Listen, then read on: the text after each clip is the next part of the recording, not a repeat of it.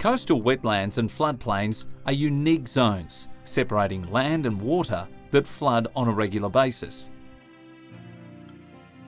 They provide vital breeding grounds and nurseries for many animals, including recreational and commercial fish species, such as barramundi and mangrove jack.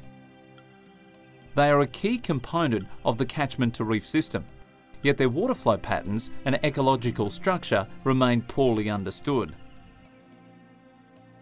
During heavy rains, river levels rise and water spills over the banks. The Marine and Tropical Sciences Research Facility is funding projects to determine how floods affect sediment and nutrient movements. Land use, management regimes and climate affect the water patterns in floodplains, but the details of the relationship remain elusive. Scientists funded by the Marine and Tropical Sciences Research Facility are delving into this complex system to figure out how it really works.